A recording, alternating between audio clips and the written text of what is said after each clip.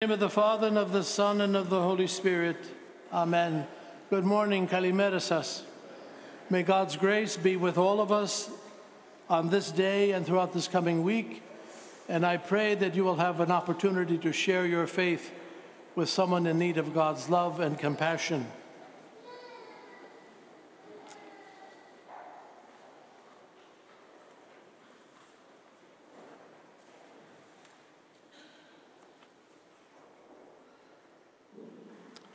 Today we commemorate 4 saints, a mother and her 3 daughters. The daughters were 12 years of age, 10 years, and 9 years. They refused to give up their faith in Jesus Christ. It was during the time of the Roman Empire. It was in the early part of the 2nd century, about 126. You can look at your hymn sheet, and there is information there.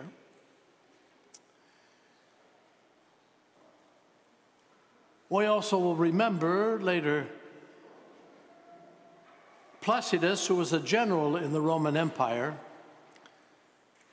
And as he was hunting one day, he came upon a mysterious stag in the forest who had a cross between its antlers. And a voice spoke to him. It is from that experience that he gave up his pagan faith and became Christian, and his whole family became Christian. They were asked to, as a general of the Roman Empire by the emperor, to give sacrifice to the pagan gods. He refused to do so. He was tortured, and he and his family were martyred as well.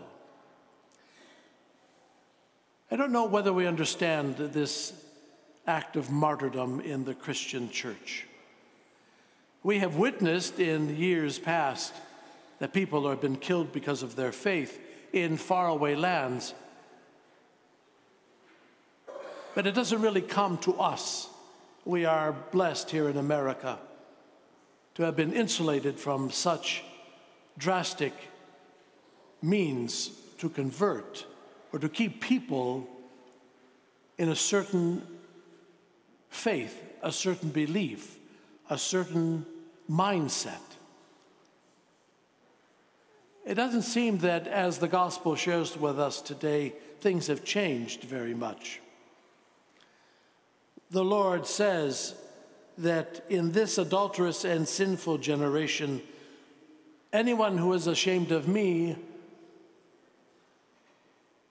and my Father, we will also be ashamed of them. Rather harsh words coming from the Lord. But he came and he lived with us. He lived all of 33 years. The last 3 years were his ministry to humanity, to give us not just an example, but to open up the scriptures, the Old Testament, and how the Old Testament shares with us in prophecy the coming of a Messiah, someone who will save humanity.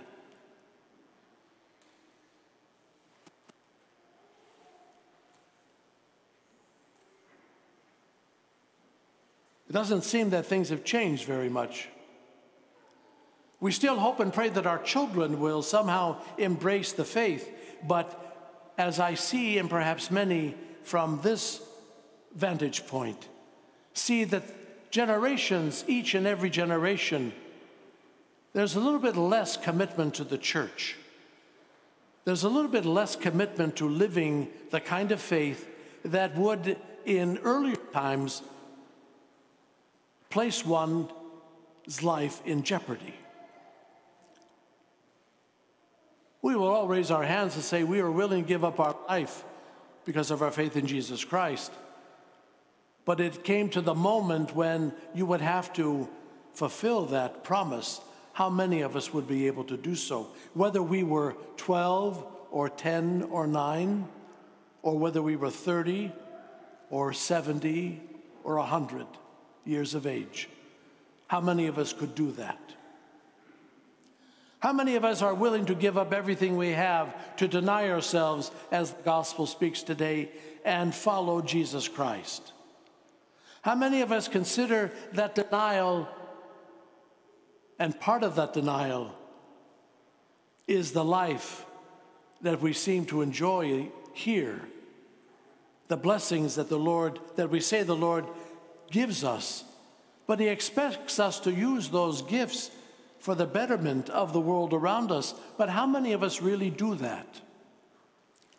And yes, there is always that conversation that if people do good things, isn't that good enough, Father? But we learn in Scripture that doing good in the name of Jesus Christ is what is required of us. What is the reason why you're doing good things? Is it to get something in return? Is it because you were taught to do that, but you didn't really think about it? Or is it because you really believe in Jesus Christ, and because He asks us to do these things, that we follow what He asks us to do?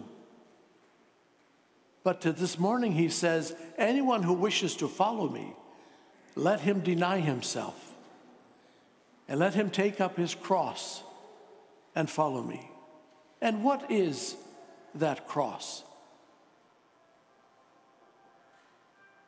What is the cross?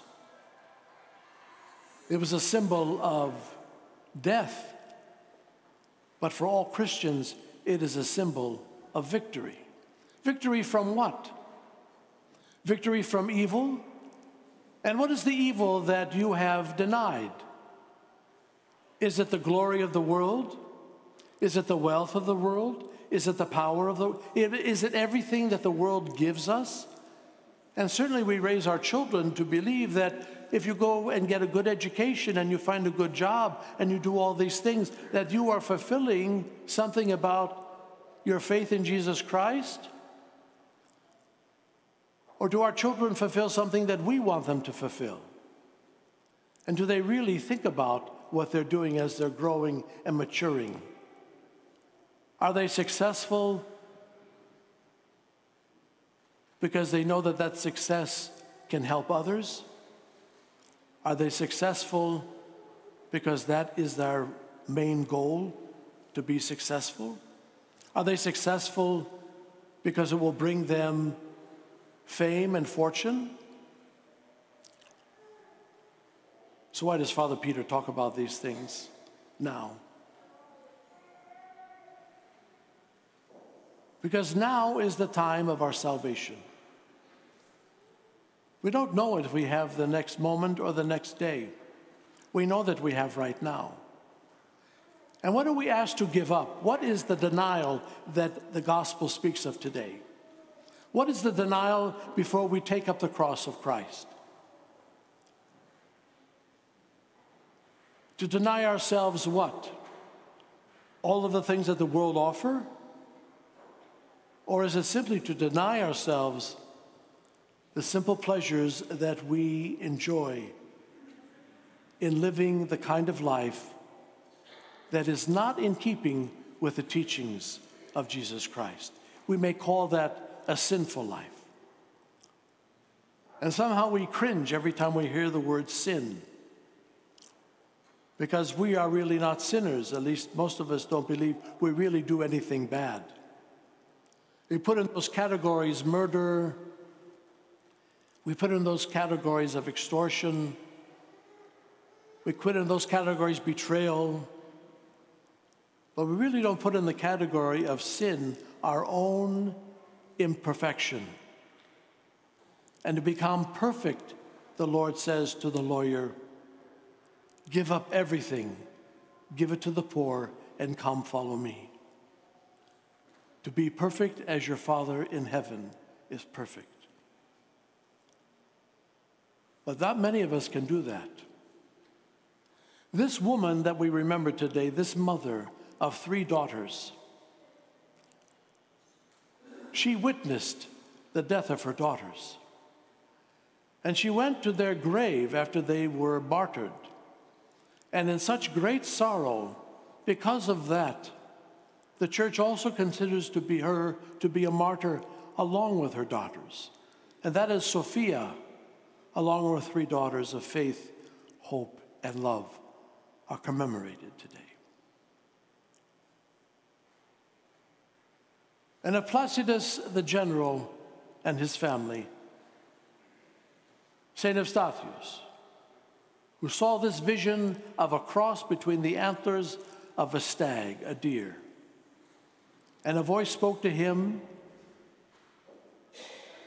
We may not be put in that particular situation ever, but that doesn't mean that we should not at least listen to what Jesus tells us in Scripture and asks us to live this kind of life. We want our children to live this kind of life. But as they grow and mature, they begin to embrace more of the world around them. And it becomes more difficult. You have an infant, it's easy to pick up an infant and you put the infant here or there. You can move them anywhere you want. But the minute the infant begins to grow and mature and they become young and they begin to develop their own mind, you may want them to go over here, but they decide to go over there.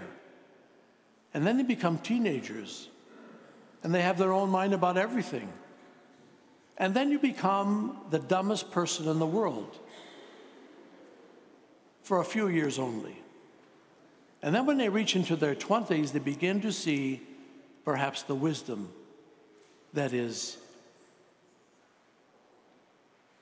comes from you as parents and as grandparents. They may still stray. They may still want to have their own way about things, but at least they have received a very good foundation, and we can only hope and pray that that foundation is so strong that they will remember the things that they experience as young children in the family. 3 daughters knew that very well. They were willing to give their own life because they had denied themselves every worldly pleasure and accepted Jesus Christ as their Savior. And they were willing to give up their life because of that faith. We hear many things in today's world about belief and what people accept in terms of their thinking. Gone in every direction possible, and I think perhaps things are going to get worse before they get better. But the words of Jesus Christ remain the same forever. He who wishes to come after me, let him deny himself, pick up his cross, and follow me. The cross of faith, the cross of victory, the cross of peace, the cross of fulfillment, the cross of salvation. And may that cross be for each of us the cross that we are willing to pick up and to carry, because our faith helps us in that struggle. Our faith helps us in that life as a Christian. Amen.